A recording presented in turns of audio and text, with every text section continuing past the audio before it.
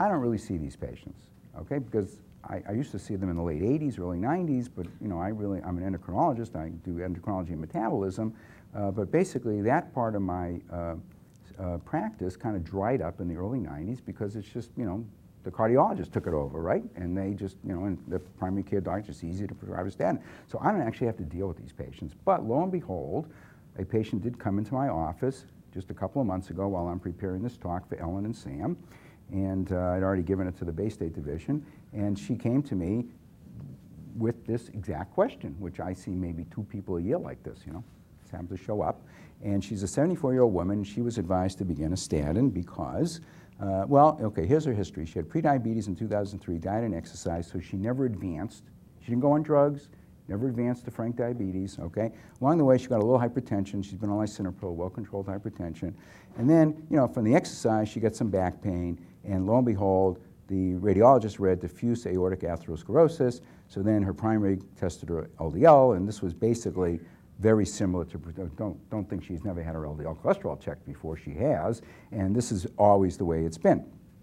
And despite this, her PCP advised her to begin a statin, but she was reluctant, and her husband had come to see me years previously over another issue, and so she came to see me, and I took her history. She had no other personal risk factors, and she had no family history, but her father, who also had chronic features of the dysmetabolic syndrome, diabetes, hypertension, et cetera, he had died of an MI at age 80, okay?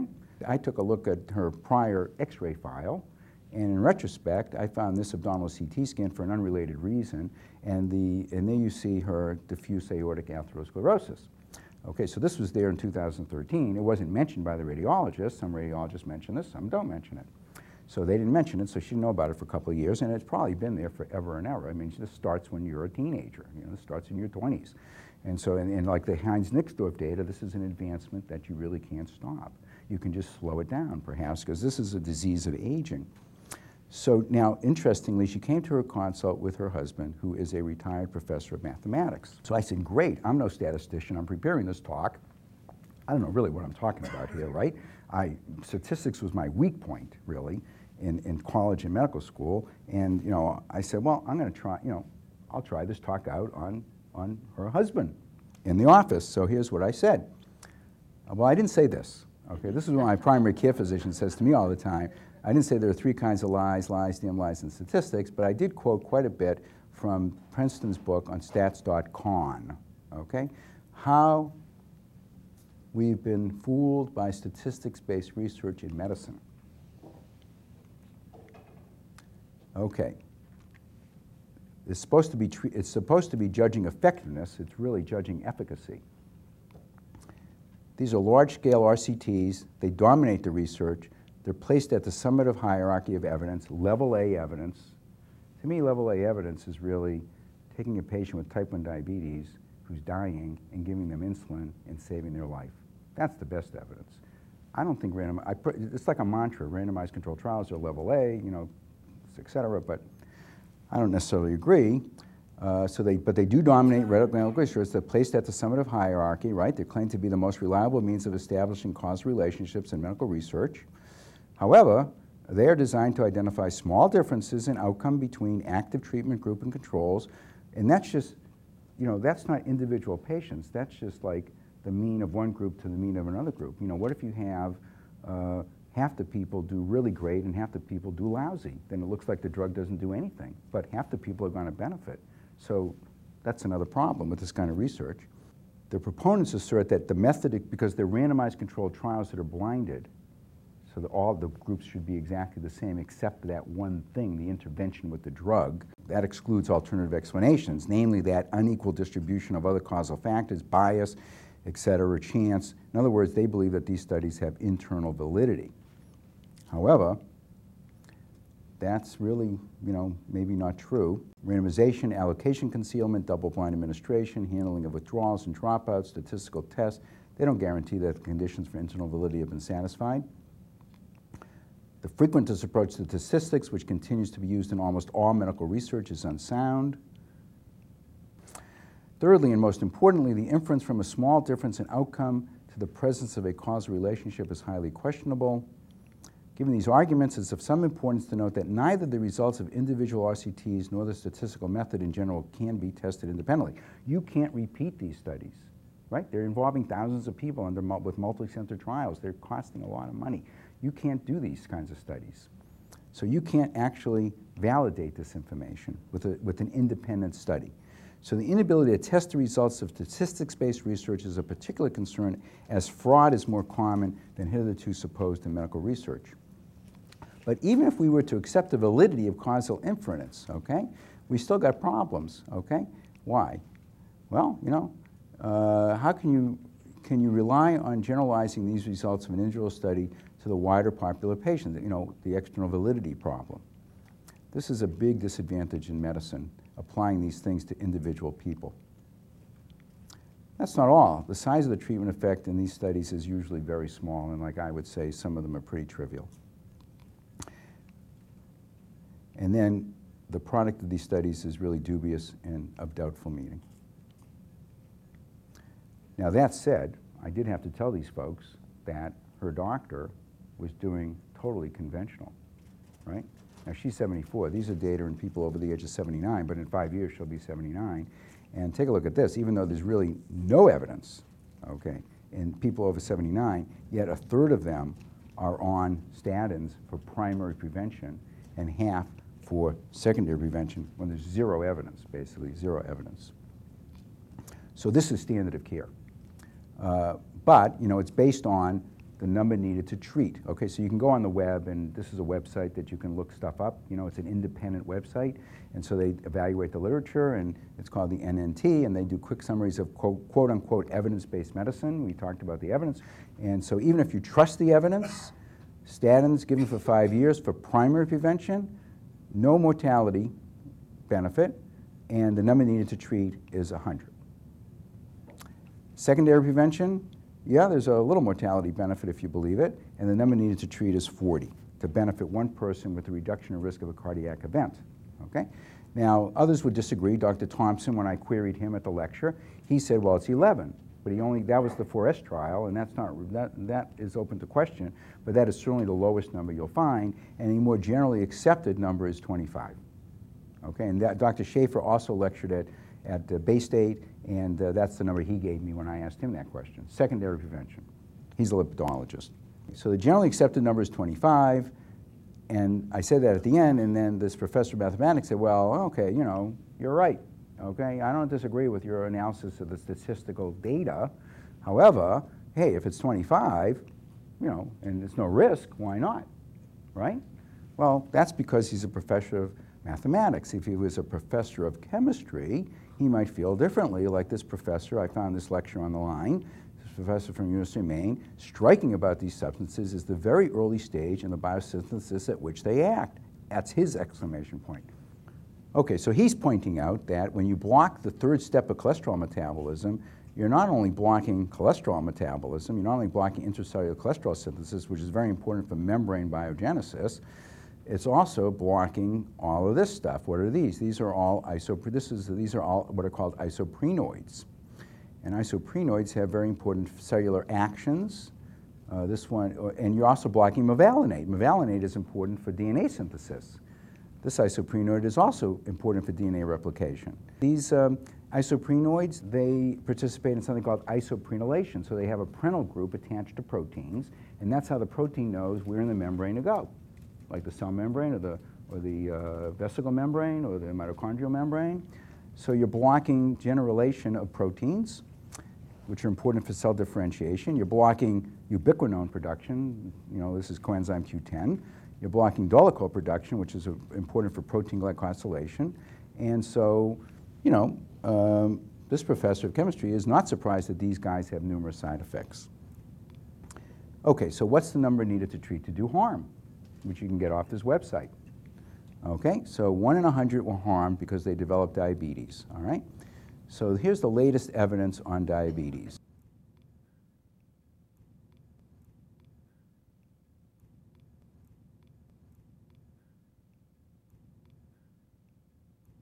Well, you know, after 36 months, yeah, it looked like you needed to treat 100 people to do harm with simvastatin, and same thing with atorvastatin. But now that we have 64, 90, 60, this is actually a 6-year follow-up, and now it's even going out further, smaller numbers out here. You can see if you look at this, what is that, about 7%, and low-dose simvastatin, high-dose simvastatin. High dose, which is, you know, getting standard of care, higher the dose the better, you're getting an increase of about 7% up to about 25%. That's an actual, that's not a relative increase, that's an actual increase of 15, 20%. And the same thing with atorvastatin. So you got to wait to see, you know, longer-term data. If you just looked at data here, yeah, looks like you need to treat 100 people to harm 1, but out here, and she's not stopping it after 1 year. Now, what's going on? They went a little further, these investigators. This has been a debate that's been going on as to whether this is due to a decrease in insulin secretion or an increase in insulin resistance. They're showing a lowering of insulin sensitivity as being a more important factor than a reduction in insulin secretion. And that's important because insulin resistance may be a risk factor for atherosclerosis. Now this is interesting. So this is a little bit more data published in 2015. Statins and new onset diabetes and diabetic complications. Now this is a retrospective cohort study, okay? So this is not a randomized prospective study. It's a retrospective cohort study, but I thought it was interesting because diabetes went up, statin non-users 19% to 31%, diabetes with complications 2.1 to 5%. Complications, okay? Now, their study was not designed to examine whether the increased risk of diabetes and its complications is outweighed by the reduced risk of atherosclerotic cardiovascular disease, because that's an assumption, okay? That everybody that publishes in this field assumes that these drugs work great, okay? Well, but take a look at this. They did look at peripheral circulation manifestations, and lo and behold, the non-users versus the users, 4-fold increase of peripheral vascular disease. And as I said, statins increase coronary artery calcification. That's an accepted fact. So I'm not sure about that statement. Now, if I said that to any other audience, you know, if I went out nationally and did this, they would look at me like I got 2 heads on. I can only say that in this audience because I have a little street credibility here, right, see? But statins may actually increase your risk of atherosclerotic cardiovascular disease, and this woman's pathophysiology of her atherosclerosis is not hypercholesterolemia, because when we looked at her LDL particle size, it was light and fluffy. She didn't have small, dense particles, and so her pathophysiology is probably insulin resistance all these years, and so giving her statins to increase her insulin resistance could actually do her more harm than good in terms of cardiac risk. I'm the only person who's going to say that, but that may be the fact. And there's a little bit of evidence for this. Huh? Her HDL was over 100. You said it. Good point. Good pickup. Yeah. Okay. So the other harm is muscle damage, and they're quoting 1 in 10. Now this is the only harm that he mentions in his talk, Dr. Thompson. And he does say if you get myalgias, just lower the dose or use them intermittently. That's what he said. That's all. That's it. So he's ignoring these data that statin therapy induces ultrastructural damage in muscles even in patients without myalgia. Okay, so they looked at all these, they looked at fibers, and you know, just bottom line here, they looked at 296 fibers in statin-treated groups, 33 were damaged, and they found a single fiber damage in non-statin treated patients. This is the damage we're talking about. These Z lines are all distorted, and they have these larger subsarcolemmal fissures. Now statins also, because of those ultrastructural changes, they also impair exercise training. And this is the latest, they actually screw up electron transport. And maybe that's just some of the statins that are turned into lactone derivatives.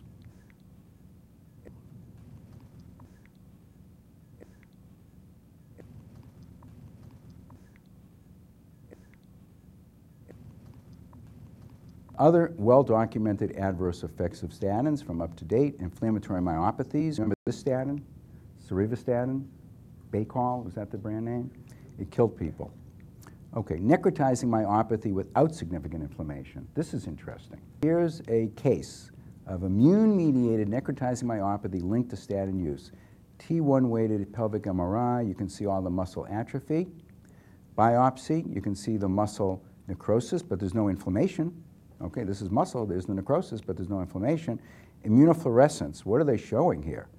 Strong positivity to HMG-CoA reductase. Guess what? The overexpression of HMG-CoA reductase is causing autoimmune muscle disease.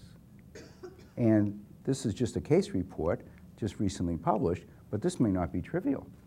Take a look at this from rheumatology literature. Increasing incidence of immune-mediated necrotizing myopathy. They saw nothing before 2007, and now they're up to 18 cases. Our data show an increasing incidence of IMNM, immune-mediated necrotizing myopathy, which is mainly accounted for by anti-HMG-CoA reductase antibodies. And maybe, I'm just speculating, I have no data for this, but maybe this has to do with this push that's gone on the last decade to push the statin dose up, and maybe you're really upregulating that HMG-CoA reductase. And this is maybe permanent. You stop the statin, this may not solve it. I've seen definite, this is anecdotal, but I've seen definite cases of peripheral neuropathy, and I know it's from the statin because if it's early enough, you stop the statin and it goes away. You reintroduce the statin and it comes back. Symptomatic peripheral neuropathy. Obviously elevation of liver tests, rare episodes of severe liver injury, proteinuria believed to be innocuous, and then rare episodes of renal failure. Well, again, maybe not so rare. This is about to appear in the American Journal of Cardiology, looking at the risk of kidney disease in the overall cohort, statin versus non-statin, and you can see, yeah, it looks pretty rare down here. This is event to days, okay? But then you kind of get out here, 2,000 days, the curves start to separate. So there's an actual risk increase. It's hard to see, but it's 4, 5, 6, 7%. And that's just nephritis, nephrosis, renal sclerosis. I don't have time to show you the chronic kidney disease and the unspecified acute and acute renal failure data. Okay, then obviously, the FDA came out 3 years ago, next month, saying that there is an issue with memory loss. So here's a blurb. I wish he'd remembered to say this in his lecture. This is a blurb from Barbara Robinson's book, The Truth About Statins, by Dr. Thompson. Presents the other side of the statin story, the side effect story, a story that many patients do not hear from their doctors. She reminds us that we have few long-term studies of these drugs and must be aware of their side effects before we follow the advice about putting it in the water. And again, it really is, this is important. We have very few long-term studies, and now the long-term data is starting to accumulate, and it's looking worse. Okay, so then you get the issue of mortality. Okay, so here's statin drugs given for 5 years for heart disease prevention, primary prevention, no mortality benefit. All right, you got to die of something, I guess, okay? So now in terms of this patient, she's 75, but again, in 5 years she'll turn 79, 80. We have some data from the PROSPER study. These are older folks, okay, elderly meaning in their mid-70s, and all-cause mortality, all participants, the lines are identical, pravastatin versus placebo. So here's what happens to CHD death. Okay, CHD death is down 1% or so, okay? And that's statistically significant. Cancer is up. That's not statistically significant, but use of statistics goes both ways. So there is biological plausibility for the fact that statins might cause cancer. They're tumor-inducing agents. That's how they were first discovered. This whole class of compounds was discovered because they killed off almost the entire trout population in the United States by causing liver tumors from a mycotoxin. And that led Endo to start exploring mycotoxins, toxic substances made by mold, like red yeast rice. And he came up with a mycotoxin called citrinin that did markedly inhibit HMG-CoA reductase, but it was really too toxic. So he worked on another one, and he found this one called compactin, and compactin were proceeding, clinical trials were proceeding, but they stopped the trials because they were believed to include serious animal toxicity. Well, it turns out that, according to this FDA historian, Merck then, once they heard about compactin, they actually initially stopped the lovastatin trials. They gave it to Illingsworth, And I showed you that for familial hypercholesterolemia because nothing else worked, but they stopped the clinical trials because compactin, the rumor was killing half the dogs from cancer. So there's biological plausibility that statins raise risk of cancer and dying of cancer. And now that's dog evidence. This is rodent evidence. So you see relative exposure. They're not carcinogenicity of lipid-lowering drugs in rodents, okay? And so these are right in the FDA application. And these relative exposures, 1 to 2, 2 to 7, 0.5, they're not that high. They're not, like we gave the mouse 50 times as much statin as a human's going to be exposed to. So how did it happen that the FDA approved it? Well, they did a Freedom of Information Act, these folks, published this in 1996. The only reported discussion of animal carcinogenicity at the FDA Advisory Committee on lovastatin was by Representative Merck. And obviously they downplayed the importance of studies. So they're pointing out that if this drug caused a rapid increase in a particular cancer, you might see it, but if it's an increase that can be delayed for decades, you're not going to see it right away. That's a problem, okay? Putting this drug in the water, so to speak. So here we go. Long-term statin use and risk of ductal and lobular breast cancer among women 55 to 74. 6 months to 5 years, no difference. 5 to 10 years, no statistically significant difference. Greater than 10 years, twofold relative risk, relative risk increase. And that would be true of lobular as well, 2.4-fold. So you got to wait 10 years to see it.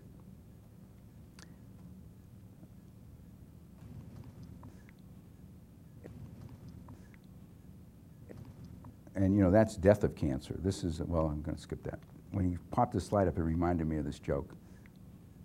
It's going around patient blogs.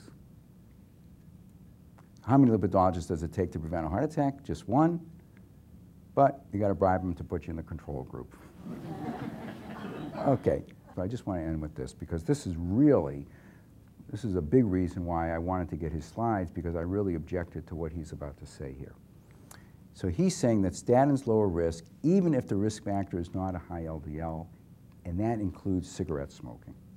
Now that is just simply not true.